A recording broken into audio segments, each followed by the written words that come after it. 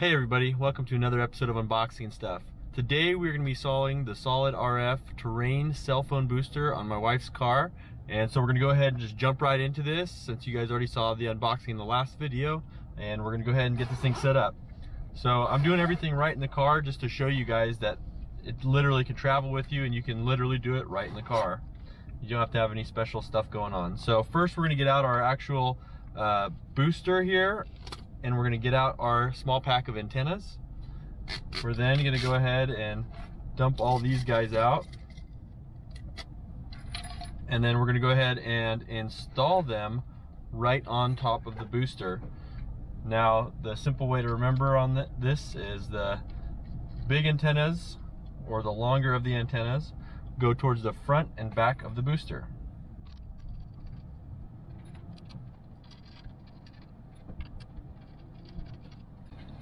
And the small ones go right in the center. Okay, and then we're going to take our included small wrench and do a light snug on each one of these, just so they do not rattle loose while this is on top of the vehicle. You don't need to wrench it down real tight, otherwise you might break it. Just till it's snug.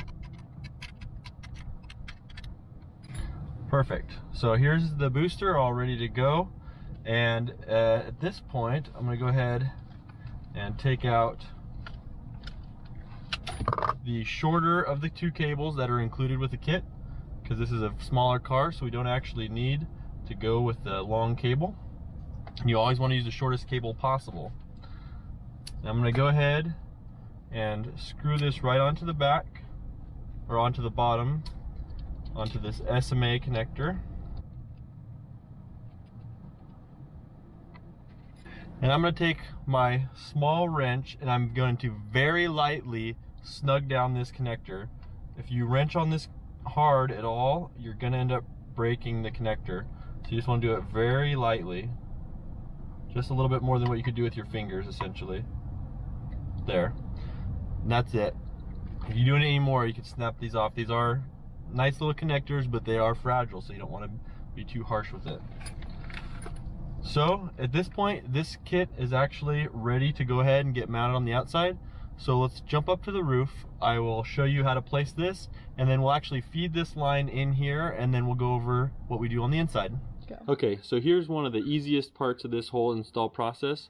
We're now going to take this unit and we're going to place it in approximately the center of the roof, with as much spacing from front to back as possible so that nothing else will interfere with the antennas. And as you can see, once you put it in place, this thing's pretty sturdy. It's not going to just walk around on you. But if you need to move it or take it off, you just easily lift here at the handle and it comes right off. So we have it in place, center of the roof, front to back, side to side. We're looking good. And now we're going to actually go ahead and feed our cable in through the back door here. So I'll bring the camera around and we'll get started on that. Okay, so now we're going to take our weather stripping here and we're just going to pull it straight down. And that will allow us to feed our cable inside here. And then we just go ahead and take our weather stripping and push it back up into place. And then we're just going to go ahead and continue this process all the way down. And this is going to get our cable down to the bottom so we can get it fed over to where it's going to connect to our power adapter inside the car. Okay, so I actually found out that I needed a slightly longer cable than the short cable would allow as far as lengthwise goes. So I actually had to switch to the other cable, but the process remains the same. So then once you feed this cable all the way under the seat and then up to the front here, the next few steps are very simple. So we're going to take our power adapter here. We're going to take the two little plugs off of it. And then we're going to take our vent magnet, and we're actually just going to go ahead and slide this right into place, just like so. I'm going to take my input cable, which is the cable that goes actually out to the booster, and I'm going to screw that on. This one I'm only going to do hand tight because this is not going to have as much friction and vibration up top like the other antenna will. And then we're going to take our blade style antenna here, and we're going to go ahead and screw this onto the power adapter.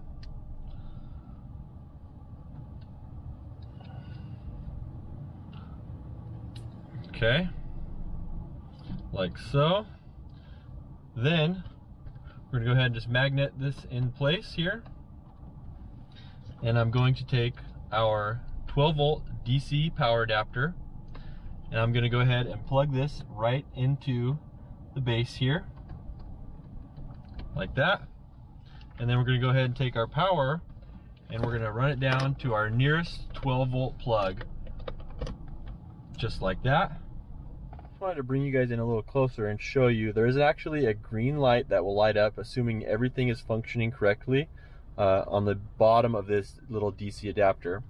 So then I'm going to just take it, put it back in place right there on the dash, and then now I can actually tie these back a little bit if I want to make this a nice clean, maybe long-term install, or you could even just leave it loose and then it's a little easier to move between vehicles. And then down here we just have our power adapter plugged right in, and we have the availability of 2 USB ports, which is really nice for charging other devices. So at this point we're going to go ahead and do some testing. We will see what the speeds are with the unit turned on, and then we'll also see what it is with it turned off, just right here in town in the driveway. And then after that I'll tell you guys what those results are, and then we'll talk a little bit about our next video, including this terrain cell booster. Okay, so I ran a total of 4 tests. I ran 2 with a booster powered up and 2 with a booster off. Keep in mind I'm in town here and my service doesn't provide for the extreme speeds that some people may see in the city or other places, so keep that in mind. So first I'm going to just read you the results from the 2 tests without the booster powered on. So our first test with no booster power was 2.68 megabits per second download and 3.13 megabits per second upload. Our second test was 2.53 megabits per second download, and our upload was 2.64 megabits per second upload speed. So that is no booster, just running off. It was 4G LTE with 3 bars. I then powered up the booster and did 2 more tests, and those tests were, our first one was 2.44 megabits per second download speed with 9.3 megabits per second upload speed. So we pretty much tripled our upload speed, but our download speed is about the same. And then on our second test, we actually did 2.69 megabits per second download speed with 9.42 megabits per second upload speed. So our download speed didn't change very much. It's all within margin of error. It stayed approximately the same, but on both of our tests powered up, our upload speed is tripled. So it's 3 times faster. That's pretty significant. Where this test is really going to get interesting is on our next video. We're actually going to go take this car for a drive, and we're going to go out into a little more remote areas, and we're going to try and hit the same spots we did on the last video, and we're actually going to test this thing and see how it performs when the service isn't so good, and then we can actually see some severe differences, hopefully between what we get with no booster and what we get with the booster. So that wraps this video up. That's where we're going to stop, and on the next video we will show you also how to change this from one vehicle to another, so that way it's useful in multiple vehicles.